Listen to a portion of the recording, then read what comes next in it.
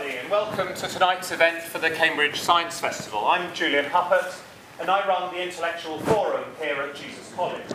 We're a new centre in a very old institution aimed at getting people to think and talk about all sorts of things that are interesting and worthwhile, and it's great to work with the Science Festival on these. We have a lot of events coming up. We're talking next week about quantum computing. We're talking about climate change and the Anthropocene era. And we have lots more coming up throughout the year. Now, yesterday we had an amazing event here about whether tech makes us miserable. If you missed it, there's a live stream available on the Jesus College YouTube. But don't watch it now, because now we're going to learn about how tech can actually be a lot more fun than that. It doesn't just have to be a miserable experience. And we have somebody who is definitely not miserable, and it's great to have Tim Wilkinson here with us. Tim is an amazing man. He's an amazing electrical engineer. He is a fellow here at Jesus College. He has also offered to demonstrate a haka for us on demand, but I can't quite tell if he was joking about that. Perhaps we'll find that out when we come on to questions. But Tim is an amazing man with a hologram. Tim, over to you. Thanks for being here. Brilliant.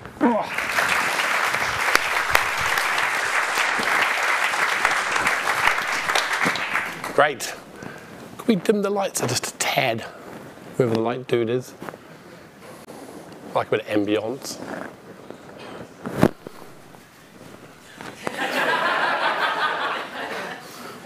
Dim. Down. Please. I like to hide in the dark. Anyway, if you take any flash photography, please, only from the waist up. So this is me. I'm based here in West Cambridge, electrical engineering, also a fellow of this college. And I've been working on holography for longer than I can actually remember. And for a long time, it's been a dream, an idea, a concept, a fun thing. But recently, it's become actually a commercial reality. And we have VividQ over there, who are the latest round of commercialization of this technology. And hopefully, you'll get a chance to have a look at their demonstration. And hopefully, I'll give you a chance today to describe what's good about holography, what's new, what's old. And hopefully, you might learn a little bit of science in the background as well. Who knows? I'll give it my best. Excuse me, I've got a bit of a cold, so I apologise now. So ubiquitous introduction. I'm going to describe what a hologram is and who Huygens was, or Wilkinson, I've discovered his name was, recently. What can we use them for? Start a company, why not? There's always a good chance of that, and then try and look at commercial routes for these things.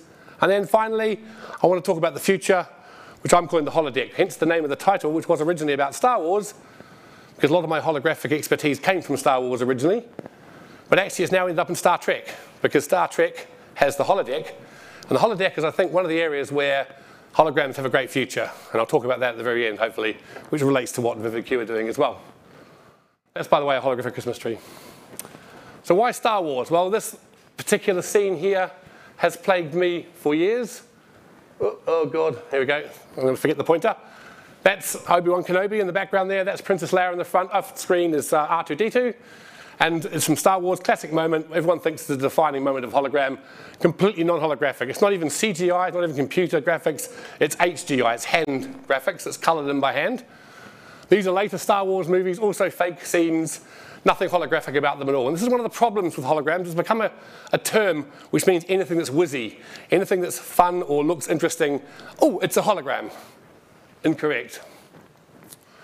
And here's a good example, which I've got here. I've got it mounted on a stick, because it hurt me earlier. So the reason it's on a stick is because when it gets going, if I get it going, please work. Here we go. Hopefully, you will see pretty pictures. I can't see what it's displaying. Oh, there we go. On the screen. I'll move it around. I know what these things are. They're random Chinese objects, because it's a random Chinese eBay purchase. But it is not a hologram. It's sold as a holographic projector, but there is nothing holographic about this at all. It's a pretty display. It's a very dangerous display because it rotates at quite some speed, and if it hits you, trust me, it hurts. It hurts a lot. But it is nothing more than a clever illusion. It's a rotating bar of LEDs, which gives you a nice image. And one of the reasons why the image looks three-dimensional is because you can't see the bar, because it's rotating so fast. All you see is the light from the bar in your eye. And that gives you the illusion of a pretty picture, or what they now call a hologram. A hologram it is not. Let's turn that off and make sure it doesn't come back to life. It also makes a nice fan. But it's quite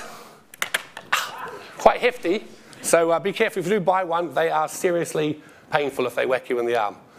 I can tell you now. So that's not a hologram. This is also not a hologram. This is a piece of plastic stuck to your mobile phone. Similar illusion, once again. You can see the image of the jellyfish. I can't get this laser pointer thing to figure out. There we go. On the screen. And this is effectively a reflection off that screen. And it looks like it's floating in space. And its bigger brother is this, the Museon eyeliner, which is made for gorillas playing live on a proper stage. This is full size. And you can see there's quite a lot of infrastructure in the background. There's quite a lot of bits and pieces around here, screens, etc. This is also not a hologram. It's called a holographic display, but there is nothing holographic about that at all. In fact, this is a 19th century parlor trick, something called Pepper's Ghost, which is essentially a very important concept to this talk, even though it's not holographic in any way. The key here is you can't see the projector. The projector is down here, this bloke here, onto a white screen here, and then there's an invisible screen here, which is basically something like fishnet tights or cling film. And the light reflects off the screen onto the fishnet tights, and all you see is the image, or the outline of the image. So you see the gorillas here, and you can see the bits of infrastructure with the screens hanging off them. But because they're on a black background, you see a very, very bright image. Same with my rotating LED bar. And so all of a sudden your brain thinks, oh, this must be real, this must be 3D, because it can't see the edges. And that's a key concept, not seeing the edges. Remember that, it's going to come up several times through the rest of this talk. That's what it looks like when it's not turned, when the lights are turned on. You can see there the big cling film screen, projector at the top, white screen at the bottom, and all you see is the artifact reflected off that transparent screen. So the key is you can't see the screen. You can't see the edges, so your brain starts to accept things as being very realistic. So what is a hologram? This is a difficult question. First of all, Google. Google knows everything, as we know, and actually Google's not bad. This is what Google says. This is actually from a dictionary, which is obviously a good sign. A three-dimensional image formed by the interference of light beamed from a laser or other coherent light source. That actually is pretty spot on. That is what a hologram is, which is good because it's the definition of the word hologram, which I'd hope in a dictionary would be correct. You go to other fonts of all knowledge, Wikipedia, another reliable source. I used to think so. And you get this. Holography is the science and practice of making holograms. And then even more annoyingly, this is what I used to use when I started this talk a few years ago. Somebody, because this is open source, you can add things to it. Somebody has added above this another line, and I want to find who it is and go out and shoot them, which is a hologram is an image that appears to be three-dimensional and which can be seen with the naked eye. Pants. That is not a hologram. That is the modern concept of a hologram. That is the spinning bar, the Museon eyeliner, the funky wrapping paper. None of these are real holograms. They are illusions or tricks that trick the eye to give you a particular image. That is not a hologram. Hologram is the way in which the image is generated in the first place. Go a bit further down Wikipedia, and you find holography is a technique for recording and reconstructing wavefronts. That's the classical Gaborian view of holograms. That's actually pretty good as well. But actually, I have my own definition, and I say this. Hologram is anything that controls light using wave properties. If you use the wave-like properties of light, which is often called diffraction in posh terms, then you are essentially creating a hologram. And I've got a good example of that. I've got the holy grail of holograms, sorry. I need to liquidize my throat or I'm going to keel over. I have here a hologram. Hopefully the screen will come on. The screen dude, where you are. Go on, screen dude. There we go. Oh, it's tiny. Look at that. Oh, God. we can hopefully this can zoom in a minute. Also cack-handed for me, which is a bit rubbish. Oh, one zoom. Here we go. Oh, here we go. Hopefully, you can see there. You see what that is? A little bit blurry because the light sources in this room aren't ideal. And if you want to see it better, you need to look at the ones outside. Ooh, ooh. Ooh, ooh. Okay, he's good with his joystick. I don't know if you can see. Come on, there he is. And actually, that's not a very good picture of this cat. If you want to see this cat, look at it under a proper light source, like the ones outside, and you'll see what is a very scarily realistic cat. And that's because this is a cat. This is not a picture of a cat. What you're looking at is a photographic film, which has an interference pattern recorded into it by a rather complicated laser process. made in the 70s by some very, very talented Russian gentlemen who essentially recorded these images for posterity into photographic film. So what they do is they shine the light on the cat light gets recorded in the film, you then shine more light on the film, and it reproduces the light as if the cat was there. There's no pixels, there's no sampling, there's no digital media, there's no JPEG, MPEG, any kind of PEG. It's purely the cat. The cat is recorded in time in this piece of film. It's a bit creepy, I know, but it is actually the original cat. Go out there and see the little girl with the piece of wood, even creepier, trust me. And she had to stand still for 6 or 7 minutes. This cat had to stand still for 6 or 7 minutes to have this hologram taken. Ever tried to get a cat to stand still for 6 minutes? Good chance the cat may well have been stuffed. Whatever the Russian equivalent is. That is what we want to do. That is the holy grail of holograms. That is using the wave-light properties to create the light as if the object was really there. Not an illusion, not a mirage, not any kind of smoke and mirrors, purely the actual light as if the object was in front of you. That's what a hologram can do if you get it right. The problem is it requires a complicated photographic process, it requires 70s technology we don't have anymore, and it's rather difficult to control and get accurate and get high quality. It's a real skill making those kind of photographic holograms. So what I want to talk to you today is what we can do in between those two extremes. The whizzy light shows from eBay or the photographic film holograms. In between, there's a very nice area where our research works, what we can do with diffraction and wave-like properties. So, what are these waves I talk of? Or, most importantly, what is light? Now, we could be here all day doing this, and I wouldn't understand it as much as you do. So I'm going to give you a very quick, very simple view of what I need to know about light. Light is a very complicated subject, but there's a couple of very useful things you can take out of it, and that's enough to understand how holograms work fundamentally. So, I always start with a bit of history. Who's this? Sir Isaac, the great Sir Isaac. He wrote a book, which, although it's spelt slightly oddly, is Optics, which is essentially his treatise of light, how he thought light worked. And he did a very famous experiment where essentially he shone light through a prism and he saw the breakup of colours from that prism.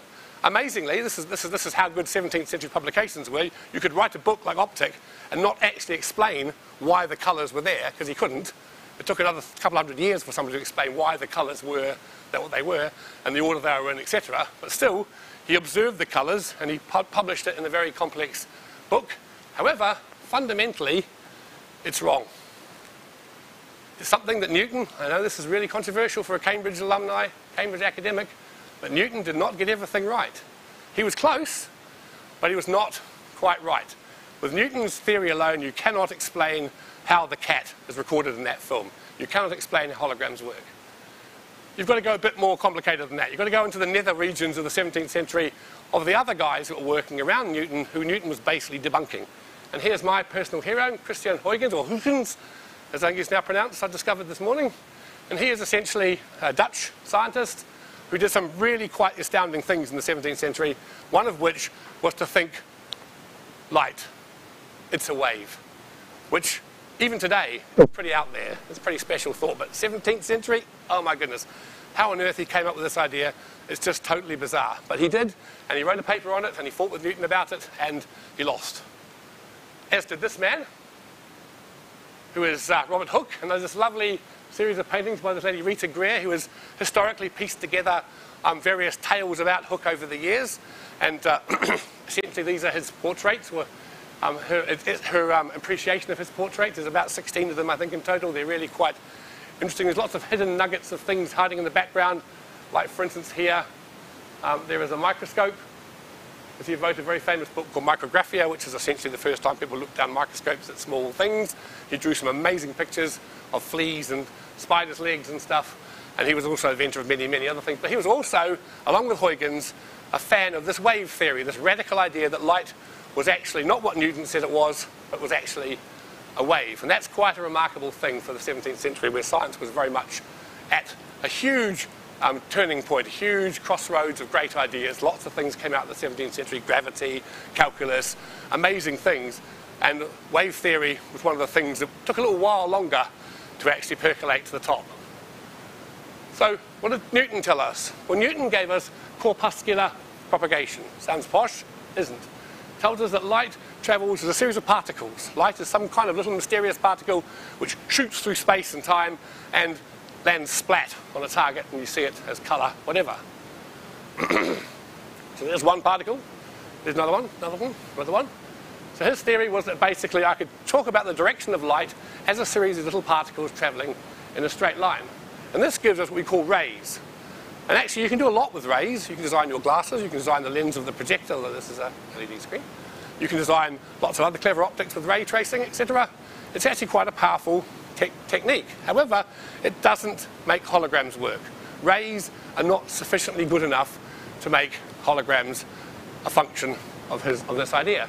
And the reason why is as I propagate along, I've got no point of reference. I've got these particles, they're travelling along like ping pong balls being fired out of a gun, but yet I don't know where I am. I don't know how to trace my motion. I've got no way of recording any kind of reference other than the direction they're going in. All I know is that they're going that way and they're going real fast. That's all I know. So it's not good enough. Huygens and Hooke came up with this idea of wave propagation. Ripples on a pond. I mean, for goodness sakes, that is totally bizarre concept of way to describe light. I, to this day, don't understand how they came up with this idea. Not something that's obvious at all, but it's a very powerful idea when you think about it. So you have this central source. They came up with this idea of a Huygens or Huygens wavelet, which is essentially a central point of emission, and then light ripples out in ever-increasing circles away from that central point, and as it gets further away, the intensity of the waves decrease, and so it fades off into infinity. But more importantly, if I follow a direction of travel, what have I got? Well, I've got now a series of ripples, a series of peaks and troughs, which start at the middle point and follow that arrow out in direction. So actually, I've now got this reference point, which allows me to track where I am on that propagation as I go through. So how do I decide who's right? Well, we have a little test, and that is essentially a quite simple wave test. Shine light through a small slit. Take a tiny hole, like Newton observed with his colours through, and look at what happens as light shines through that hole onto a screen. So there's a tiny hole, there's a slit there. What happens if I illuminate that, and I use either corpuscular or wave theory to predict what happens? Newton says essentially corpuscular travel, so the corpuscles will essentially travel through that hole. So the ones that hit the black bits will get bounced back like ping pong balls. The ones that travel through will go through the hole and keep going straight line like rays. So if that was true, what would happen? My rays would pass through, they'd keep going, and eventually if I put some kind of screen so the rays or the corpuscles hit that screen, then I'll get essentially an image of that slit. I'll get a shape which represents where the ping pong balls pass through the slit, and everywhere else I'll get black. That's what corpuscular properties tell us about the propagation of light. However, that's not what actually happens. Let's look at Huygens. Huygens says that light is a wave. There's my slit. Now I illuminate it with my waves. So what happens? Well, when the waves hit the slit, the ones that don't pass through get lost or get bounced back, but there's a small number which essentially pass through that little hole. And what Huygens tells us is that I can represent any wave as a sum of little ripples like this added together. So if I want to represent that little piece there, I break it up into tiny little chunks, and I treat them like individual little radiating sources, and then I add them up as they propagate beyond that slit. And if you do that, something weird happens. This is what happens. Light does not travel in straight lines. Light can go around corners, because basically, as the light passes through the gap, the little ripples essentially expand out until you start to get these strange little edges coming out of that propagation. So I don't now get a shadow of the slit, I now get a much more complex pattern, and you can see hopefully it's brighter in the middle, and it's a bit dim there, and there's a brighter bit there, and a bit dim, and then a brighter bit there as you go through. I'm getting this series of what we call fringes, which come from that shape and structure of that slit. So if I put a screen, I get something that looks now like that. I don't just get a big bright bit in the middle where the slit was, I also get these repeating side lobes or repeating copies of that original structure. And that's because of the wave-like properties, it's because of interference. As waves combine together, they will interfere with each other and create a much more complex pattern than we see here in this image. In fact, basically, they're both right to a certain extent, because there are some aspects of light which you have to have corpuscular theory for. Things like momentum theory, etc., needs to have some kind of idea of corpuscles or mass or photonic properties. But fundamentally, for us to understand how holograms work, all I need to know is that light has that wave-like property. In fact, there are a few other people involved. You want to know who these guys are?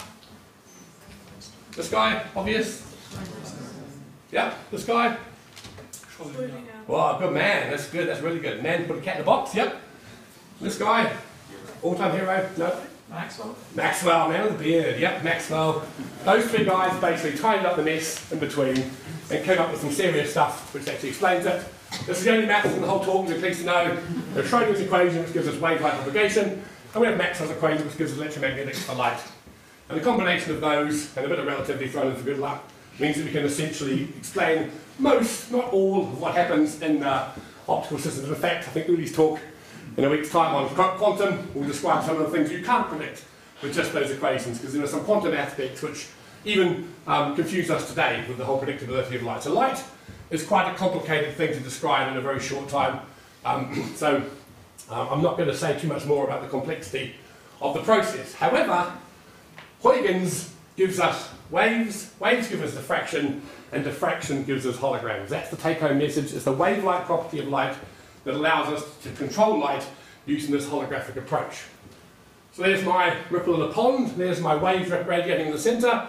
As I said before, what really matters is if I follow a line from the centre here, oh god, this thing's on this, out on it.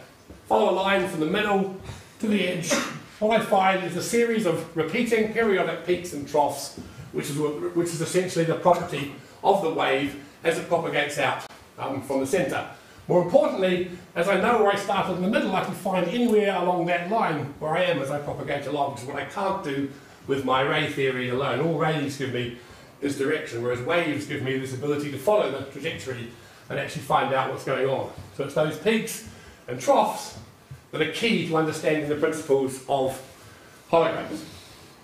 A bit more history, a few more people, Fresnel, or Fresnel as most people call them, Fraunhofer and Fourier, basically a whole bunch of maths which explained a whole bunch of things. And of course, some people in the audience might know this is my sheet. This is Fraunhofer, Fourier and Fresnel. You know our sheet. We did have a goat, he was called Huygens, unfortunately he's no longer with us. Yeah, they're Maxwell and rare breed sheep. And if you look on the website, there's an article from about a year ago where essentially his wife, Liz, essentially took the wool from these sheep and created some very nice yarn from them. And there's also the name of some very important 17th and 18th century scientists who essentially created the backdrop to my next big player in the saga, which is the guy that actually proved that Huygens and Hooke were correct. The last piece of the puzzle comes from this guy. You know who he is?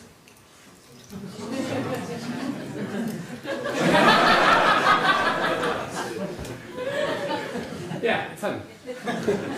And he did a very famous experiment, not just Young's modulus for stress and strain of materials, not just the polychromatic colour of the rainbow, all these different things that he's very famous for, a very, very important man in many different areas of physics. But he did this very famous experiment, which most people will do at some point in their physics career at school, which is called Young's slits experiment. And it's the same as my test of Hooke versus, Newton versus Huygens, but he has two slits rather than one, so you get some more interesting predictable pattern, which is this diffraction pattern here, which comes from the interference of the waves as they pass through the slits. And a little cartoon on the left here, I'll come back to that in a moment, but that's the key to why we get bright and dark fringes as a result of the wave-like properties. Remember, the waves are from the ripples, and it's the combination of the position of the waves with respect to each other that create those bright and dark fringes. Should point out as well, this is the man that invented the photographic technique that we see today. Obviously, Leith Lupinet also, should be technically correct here, also discovered holograms, and exactly who did, where, when, what. I don't want to get into the whole nasty debate of it, but basically, Gabor is the one that was effectively got the most credit for it. And that's actually a hologram of Gabor. That's how cool he was. He was capable of sitting for his own personal hologram. But also, it doesn't have to be waves in light. It can be waves in fluids. This is an aerial photograph of a beach. We have here, you can see at the top here, a series of waves coming into what are a pair of groins where there's a gap. What you see here is the beginning here of an interference pattern which is exactly the same as that interference pattern there. So it works for any wave, it's the same principle, but it works with fluids, it works with sound. There's something with hollow sound, we're doing holographic sound control using very clever speaker designs to control the wave properties of sound, and you can also use interference in that respect as well. Anywhere there's a wave, you can do this technique. And it works very well with light. So, it's all about these waves. So there's my ripple, now this one-dimensional view. What's important about it? Well, it's how I combine them together. If I have two slits, like in Young's slits experiment, I have lots of different paths. If you look back at this picture here, there are lots of different ways that light can propagate from the slit here, to the screen here. And basically, the light will take different paths, and those paths have different lengths. If I look at the way they combine, I get two things that occur. I get essentially the areas where the peaks and troughs are overlapping each other. So here I have peak, peak, trough, trough. If I add those two waves together, what do I get? I get a bigger wave. And that's called constructive interference. I'm making the light brighter at that point in the system. But more importantly, if I have what's called antiphase, where rather than peak, peak, trough, trough, I have peak, trough, trough, peak. So here I have, you can see here, the combination of a trough and a peak. They effectively cancel each other out. They're opposite signs to each other. And so I get what's called destructive interference, or nothing. So those black and white stripes that you see in interference patterns is just a combination of destructive and constructive interference. And that's all a hologram is. All a hologram is using this to put light in some places, and this to put no light in other places. So when you see a holographic picture of the cat, the light that is where the cat is interfering in your eye to show you the picture of the cat, and the areas where there's no information, dark in the background, etc., or dark parts of the cat, that's where destructive interference is occurring, and you're getting no light falling on your retina. And it's the same if I do this kind of thing here. So I have here some holograms, which I etched into a piece of plastic. And here a laser pointer. Hopefully you'll see. Those people behind me, sorry I'm a bit big. See images. My laser pointer starts off like that. What I'm passing it through is a series of little apertures, or little slits. They're combining together and they're forming pretty advertisements for the diffractive optical illusion, or eyes, or strange ladies, or keyboards, or random text in different languages. All these different images. Ooh, look at that, pretty. Oh, cool. All these things are formed by the process of interference. So where the eye is dark, I'm getting destructive interference, and where the eye is bright, I'm getting constructive interference. Sorry. Just take a photograph. Quick, quick, quick. I'm getting tired.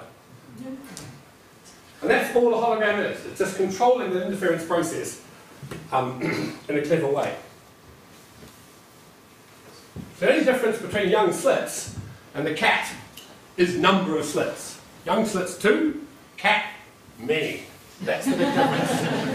And the reason why this works is what we call phase, this ability to delay one wave with respect to another, so we get either constructive or destructive interference. We call that the phase of the waves, and that's what we get from Huygens. That's what Huygens gives us, which we don't get from Newton in this process. So basically a hologram is lots and lots and lots and lots of slits, and lots and lots and lots of diffraction. So for instance, Young 2, light touch, I'll show you later on the table here, about 4 million. Cat hologram, I reckon approximately, is it 9,000 trillion of that order? I can't remember this. 9 trillion, sorry, not 1,000. So you can see the reason why I get such a good image from the cat is because there's a heck of a lot more control. I've got more slits, I'm getting more interference, giving me a much better high resolution image, as opposed to Young where I only have 2 slits, so I just get little black and white stripes. But the principle is exactly the same. It's interference, constructive, destructive interference that creates the images that we see in the system. So basically, we effectively scale this up. So for instance, if I go from 2 slits to something like that, a checkerboard structure, I can essentially calculate the diffraction pattern which looks like this, and I can show you this one as well. Put this one on this screen somewhere. So there's my laser pointer, and there's the diffraction pattern if I go far enough away. Why didn't do the same now? Didn't do big enough. But that's effectively light from the laser passing through a checkerboard pattern on a screen, and that's diffracting to form that image.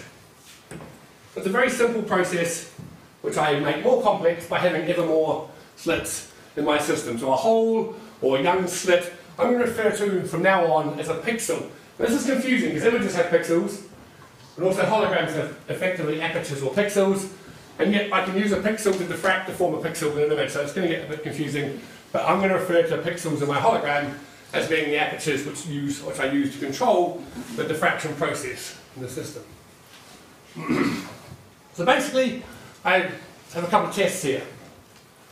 Can you see in the world of holograms? This is not quite too easy to have written the answer on the screen.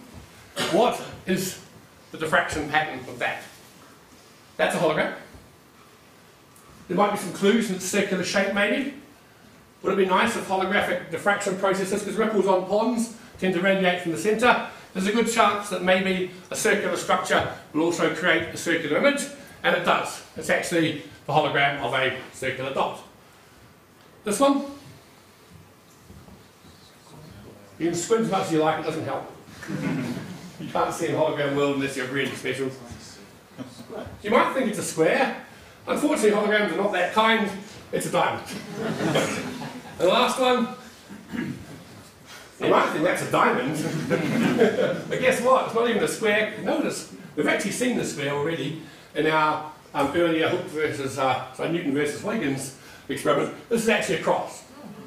So unfortunately, it's not a simple science predicting what the hologram is to generate a particular image by this process. Some very simple aspects are quite easy to see, others are really quite difficult. So it comes down to computers and computational algorithms which actually allow us to compute these things in reality. So in fact, what we end up with something like that, that's the hologram, that's actually a pattern that's been generated to create a particular function, and that function, which we often call the replay field, or the image it generates, in this case is a rather uninteresting array of 16 dots. What's important is it's mathematically actually quite simple. The relationship between the two is the Fourier transform, and I've also got that, this hologram here as well. Hopefully. That's a pointer. Well, hey, look at that. And there's my array of 16 dots. So this pattern here is actually on this piece of glass here. I'm shining my laser pointer through it, and I'm getting that array of 16 dots being formed by that diffraction process. The interference of the waves is giving me exactly the image. And I calculate this via a fairly complicated computer algorithm, which I'm not going to go into. You'll be pleased to know. So we normally want this, what the hologram generates, it's what you see, which now erroneously by Wikipedia is what we call a hologram in the real world, but in fact what we actually want is this pattern which allows me to diffract light to form this image. So this is the hologram, this is the cat photographic film system, and this is the cat picture that you see from the process. And we calculate this via this Fourier transform and via some complicated algorithms with fancy names, simulated annealing genetic algorithm, Gertzberg, Saxton, you name it, we use it to calculate them, and VividQ actually have a whole library of different functions they use to calculate their holograms, because basically they want to generate an image on their head-up display, which looks like this, and they need to calculate this as fast as possible so they can run gaming, etc. in real time.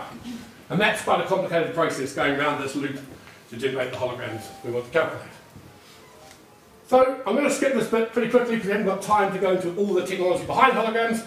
But one of the problems I have so far is everything I've shown you is fixed. It's a chrome mask, it's a photographic film, it's a stamped, embossed hologram. They're all physical pieces of plastic or glass.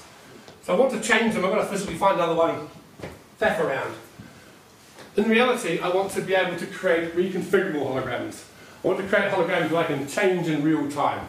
For that, I need a technology which allows me basically to display slits or apertures and then change the ability to turn them on and off. And there's lots of technologies out there. Most of you actually are sitting with them in your pocket. Here's a mobile phone.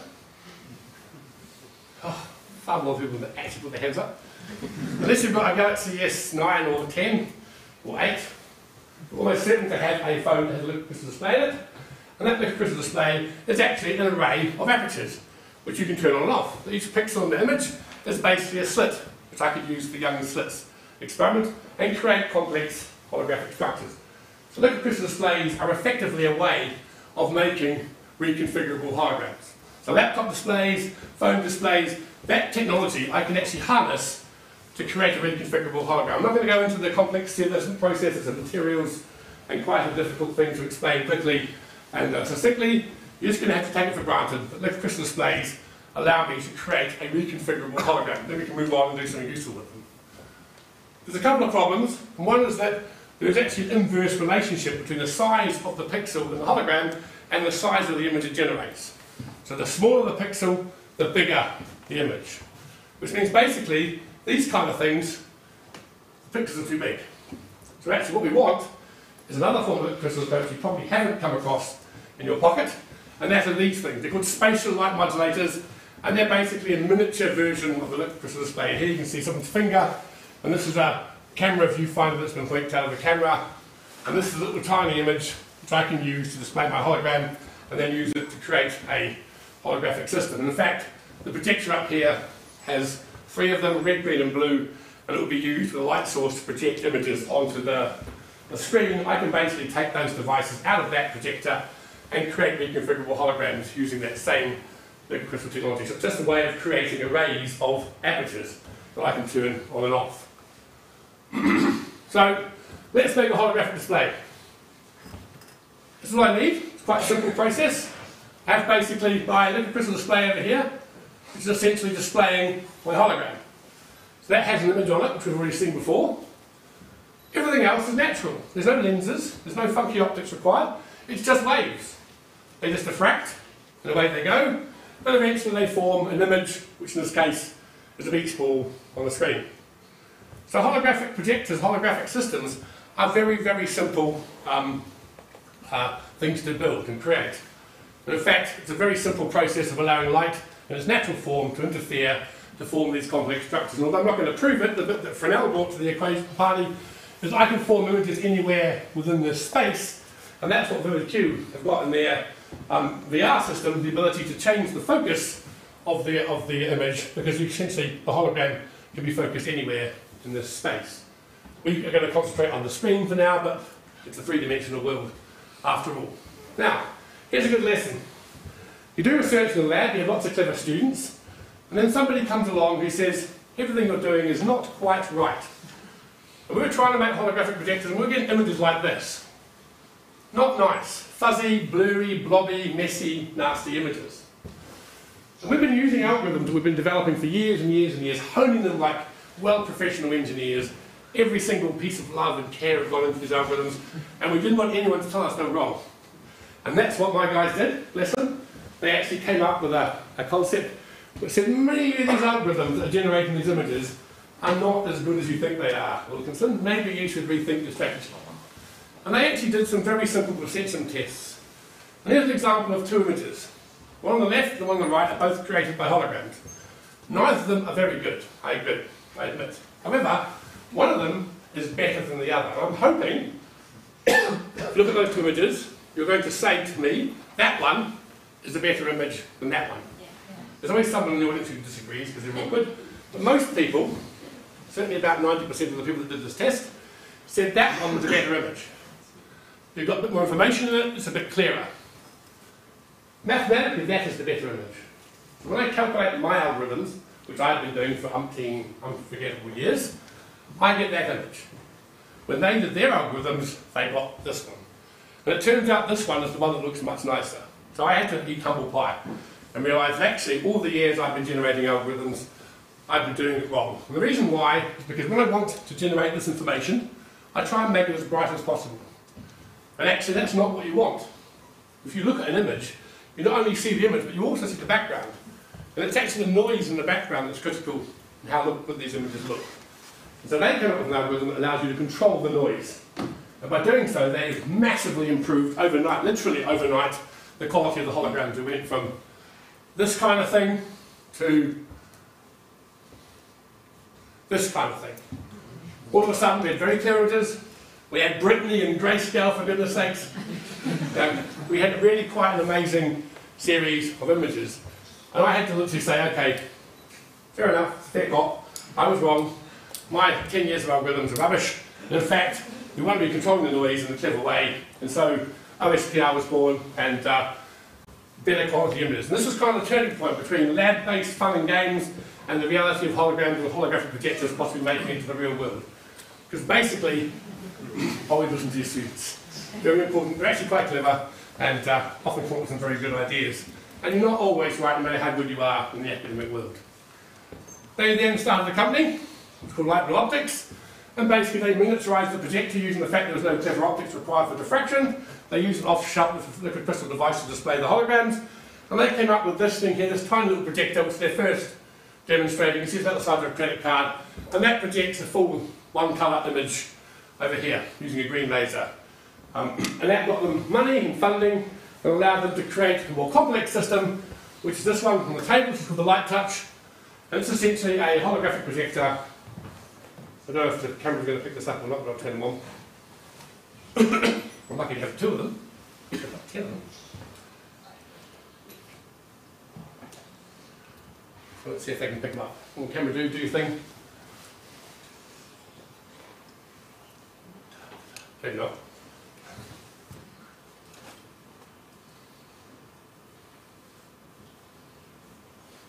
Is the cameraman away? Ah, excellent.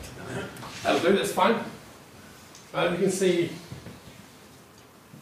oops, let's go for this one. Oops, no, not too far.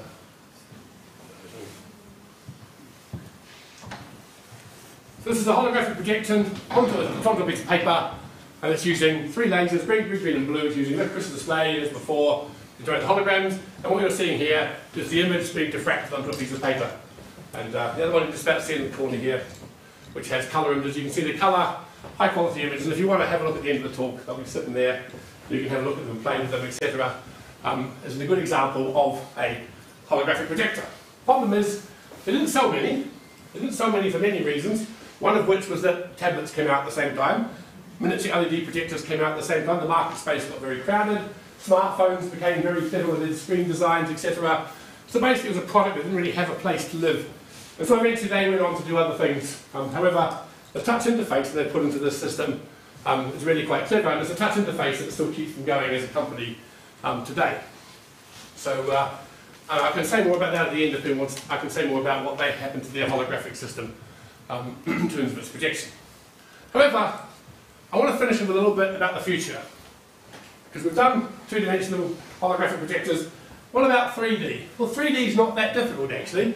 Here's a hologram. It's one single hologram, but it has 3 different depth planes. So it has a depth plane at 6 centimeters, 12 centimeters, and 22 centimeters, and it focuses the letters A, B, and C on those planes. It's one hologram with one laser, but it now focuses the images at different depths in 3 dimensions.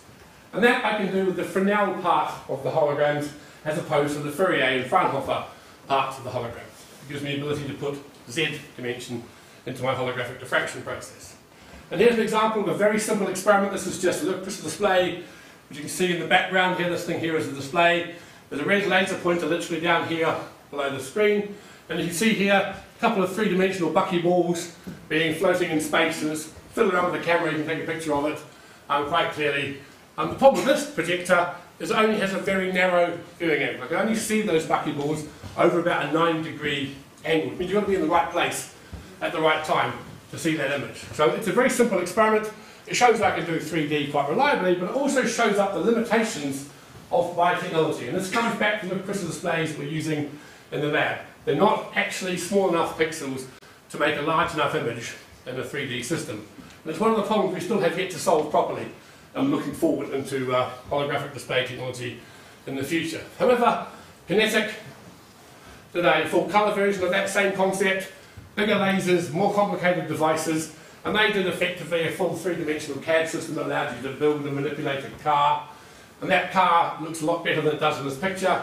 It's a very high quality rendition of that structure, which has been generated via the same holographic projection. This time the projector is actually in the background here, where that green aperture is there. And what you see bouncing off this mirror table in front of you is this floating car, Princess Leia style, in 3D. And that was about 15 years ago, so it's not new. Very, very expensive, very, very complicated, and right at the very limits of what we can do with the technology. So was too difficult to make this a commercial reality in the system. So, what's big now? Well, what's big now is R, reality. Insert first word here, virtual, augmented, mixed, you name it. I've just called it XR, because those of you who remember when ADSL came out in telephone lines, there were all these different formats, ADSL, VDSL, HDSL, and eventually they just went to XDSL, because there were so many different versions of it, they just put a little X, I mean, any type of DSL you like. Well, this is the same thing, any kind of reality you like in the system. Any kind of system where you effectively bolt the display onto your head and then project into your eyes. And people have been doing this for a while. This is not a new technology. It first came out in the 80s and the 90s, failed to die to death because the technology wasn't quite good enough, and now it's very hot with Oculus Rift and Vive and PlayStation and other sorts of products coming out. However, they have one really fundamental problem, and that is all the products that are out there at the moment assume you have two eyes, therefore you take a left view and a right view, therefore you must, if I provide a left view of an object and a right view of an object, think it's 3D. As you see these displays, you try them, it's very realistic, it's very good. However, your brain is a bit more complicated than that, and your eyes are way more complicated than that, because they basically assume that your eye is a camera. And in fact, your eye is not a camera. Your eye moves, it changes its focus, it's scanning continuously, it's being recorded in the retina, and it's being recorded in the brain. So it's really quite a complicated thing, and it is not a camera. So therefore, this is something that you just bolt a mobile phone display onto your forehead with a nice little package, and you'll all be happy with 3D. Is not, unfortunately, the reality. It is X reality, as in where X is a variable we can't solve. And eventually you get sick, you feel queasy, you get headaches. And it's the fact that pilots that use VR systems can't fly after a certain amount of time because their visual system has been messed up by the fact that you have a fixed accommodation, a fixed focus plane in the system. However, there is an answer. The hologram, as proven by the cat, can actually give you any depth of focus you like.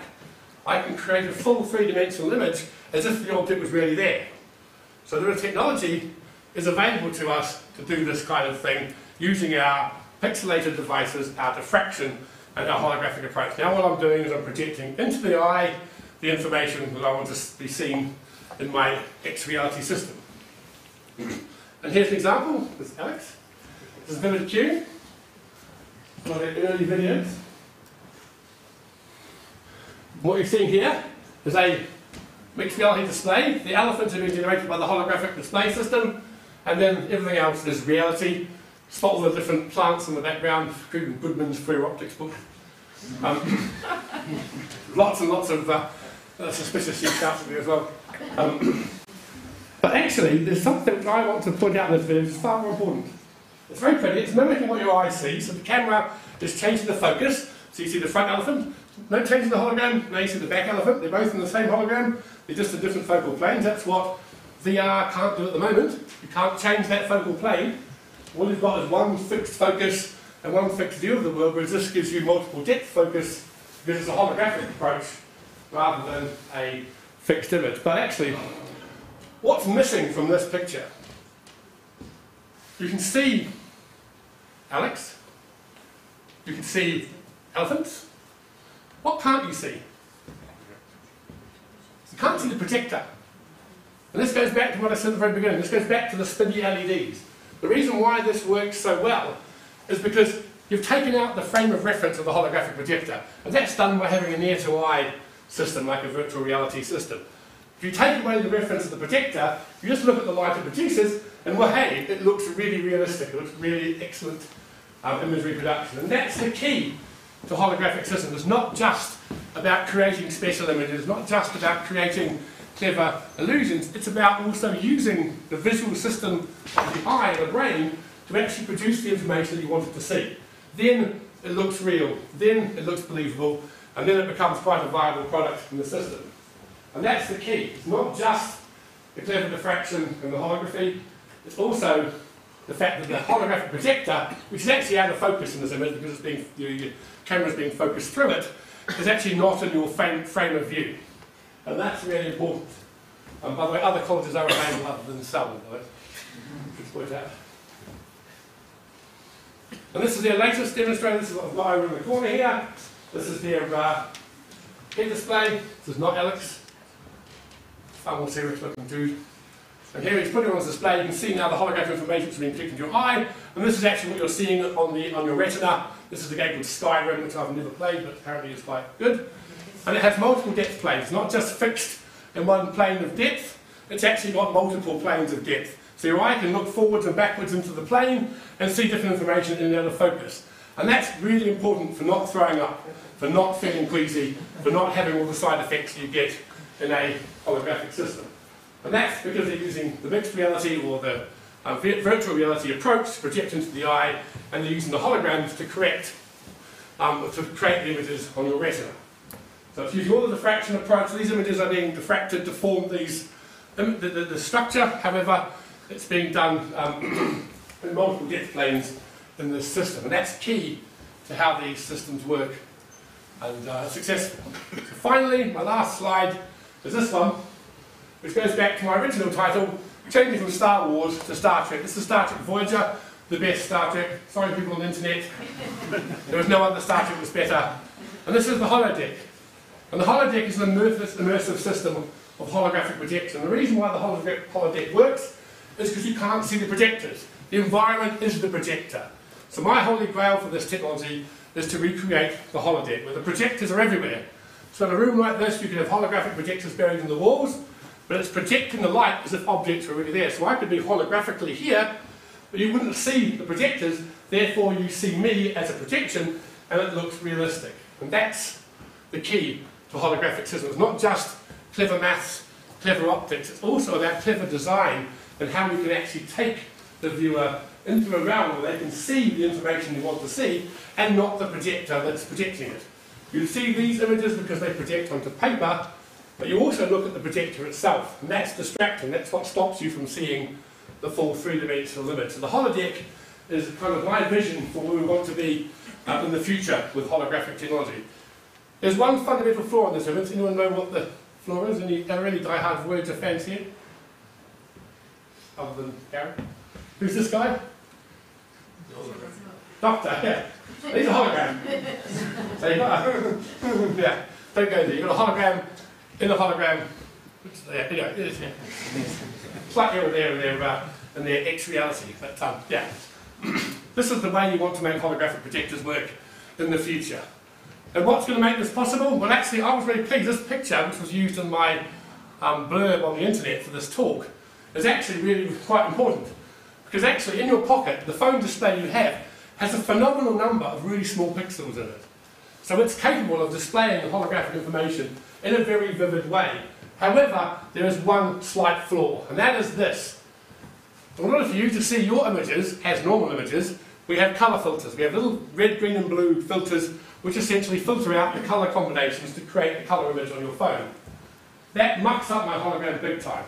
That prevents the phase, it prevents the waves, and it stops the whole process from working. So if I could find the manufacturer of mobile phones, if there's anyone out here, please, let's talk afterwards, we can make this technology without these blasted filters, which is actually one of the more complicated processes in the phone construction, then that will be a big, big turning point in holographics getting from the lab out of small companies and into bigger companies and bigger production and bigger products accordingly, because that's what's holding us up at the moment. We're limited by the technology that we can display the holograms with in these systems. But it's there. It's just frustratingly not obtainable at the moment because of mass production issues, complicated politics, etc. So I'll finish there. Hopefully I've shown to you a little bit about how holograms work. I've talked a little bit about how we use them and how we can create various display products with them, and this need to hide the projector and create an immersive system in order for them to be successful. And my final line, by the way, we may also need a holographic camera. Because the world is not full of holographic content. It's very hard to capture the world as you see it in a holographic form. So we synthesize it, and that's what we with QD use the Unity game engine among other things to create synthetic information. But if you want to create real-world information, like take a picture of this room and then recreate it holographically, that is still a little bit complicated because we don't have a way of getting that information reliably out of any system. There are various approaches which are being thought of, but we still need a serious holographic camera. Finally, don't forget. Say after me, A hologram is anything that controls light using this wave quantity, and not what Wikipedia says it is, which is a controversial thought. I agree. Thank you very much.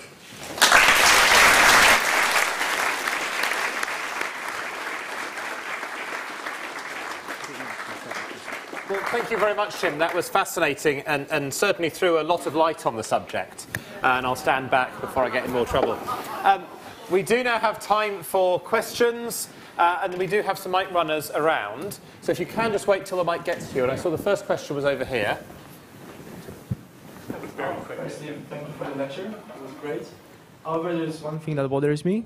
So, so far we have seen all those holograms were projected on some sort of surface from which the light is reflected and goes into our eyes, so we can see it. However, when I think about a hologram, it is more of an image floating in space that you can interact with, move those titles or whatever windows.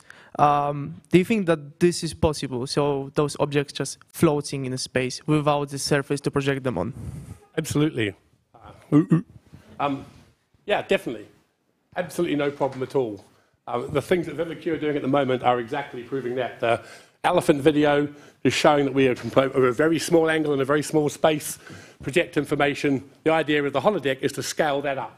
Have more projectors, more information being projected into the real world, and then the floating Princess Leia hologram becomes a reality. But the key is you've got to take the projector out of the field of view. Otherwise, if I have a holographic projector here, you just stare at the projector. You don't stare at the light that it's projecting from it. And that's the skill, to get the light out of the projector into your eye, but not stare at this, which is the projector itself. But it's not a technical problem, it's more of a problem of how we actually embed the technology into our world, whether it be a monitor, or a screen, or any kind of environment. So it's as much a social factor as it is a technological factor as to how we're going to use this kind of technology in the future to create those floating sort of images. But you know, the VR approach is one such example where they can holographically project into your eye the image. So you look through the system and you see the object as if they were really there in front of you, floating in space. Okay, so we have a question right at the top. You said that you can get depth perception through putting different diffraction patterns behind each other. Is that correct? That you have one diffraction pattern can control depth. Yeah. So with these, within certain limits. So with these elephants, how many diffraction patterns did you have to put behind each other? One. There's only one hologram that's generating the multi-depth information. Okay. Yeah, so what Fourier says is I can only control the diffraction in one plane.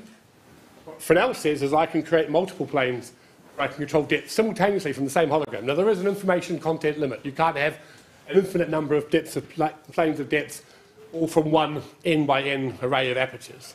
So there is some limit. We don't actually know what that limit is. The idea of what the limits of holograms are in terms of resolution, in terms of what we can resolve from them, is still one of the great unanswered questions of research. We've got theories, we've got ideas, but actually, what is the fundamental limit is really not simple. That's because it's not a simple information channel. It's a Fourier transform that makes up the whole process. So it's quite a complicated question. So the next question is over here, and then at the back. I'm not sure this is doing anything useful for my psyche. Hi.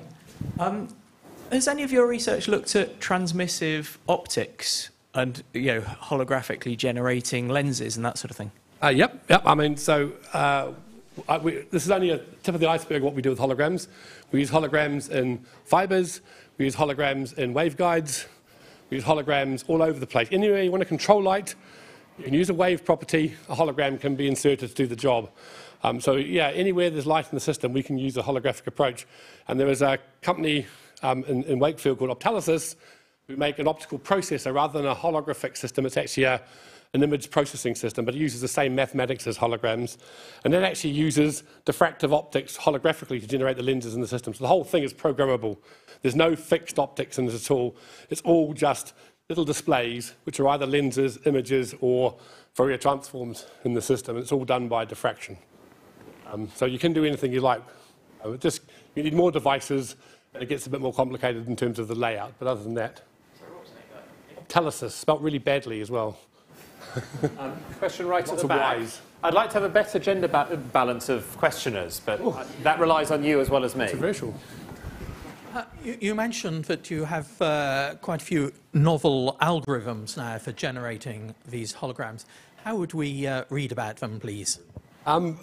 Novel's a strong word, actually. A lot of the algorithms that we use go back to the 60s and 70s. Yeah, talk to Darren.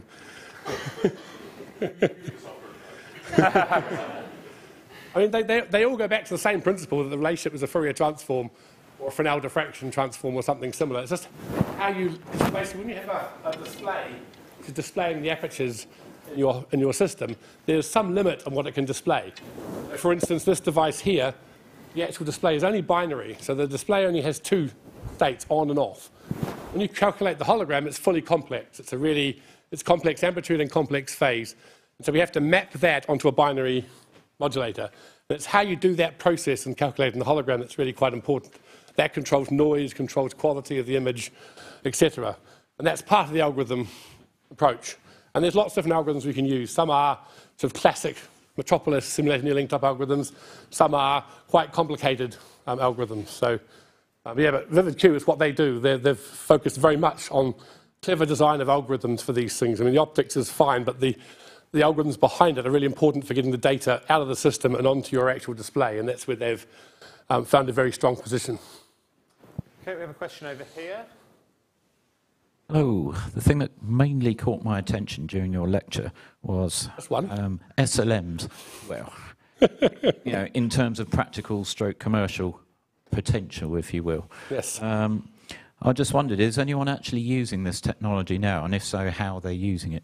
SLMs. So, by the way, this is what an SLM looks like. That's the kind of size they are, the little shiny rectangles of the display area. So they're quite small. They're used in projectors for this kind of data projector technology. They're used in camera viewfinders. They're used in digital cinema devices.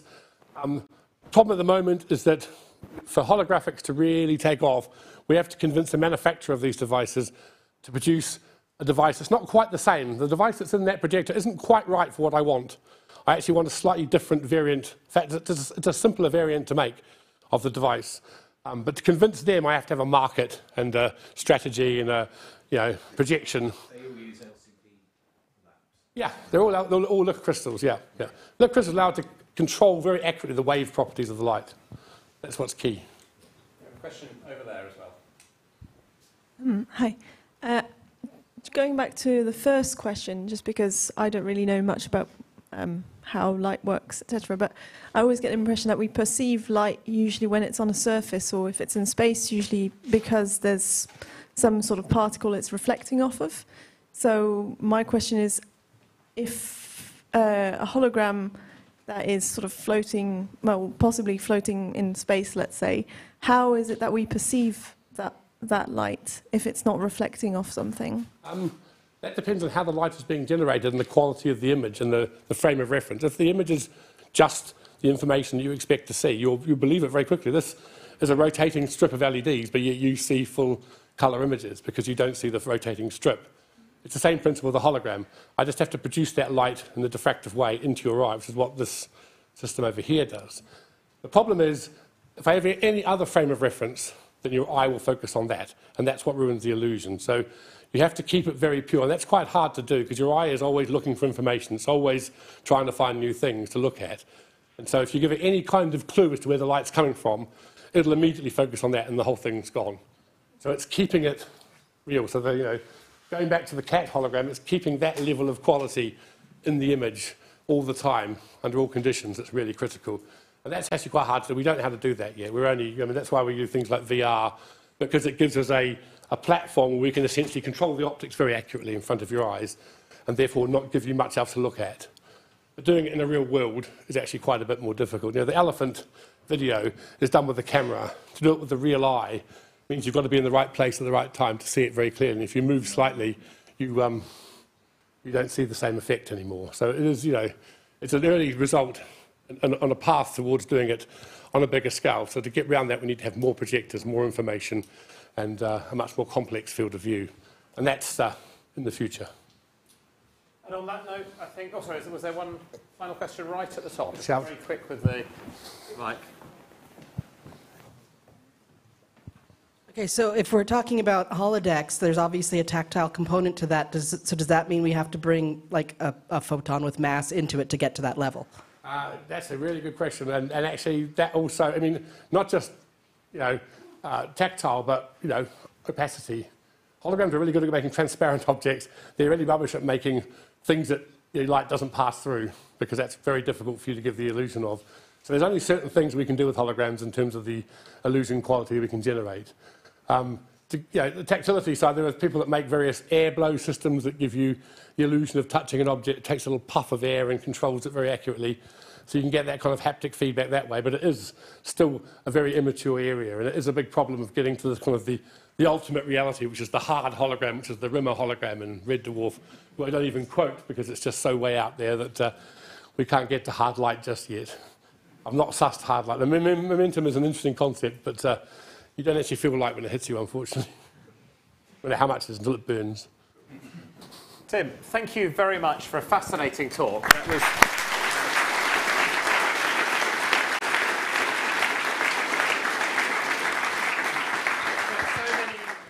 ideas, wonderful things to play with. For those of you who are watching online, I'm afraid that's it. For those of you who are here, you're very welcome to stay, have a go with the Vivid Q system, have a look at any of the amazing holograms here, or come for a drink in the bar just across the other way. Thanks a lot.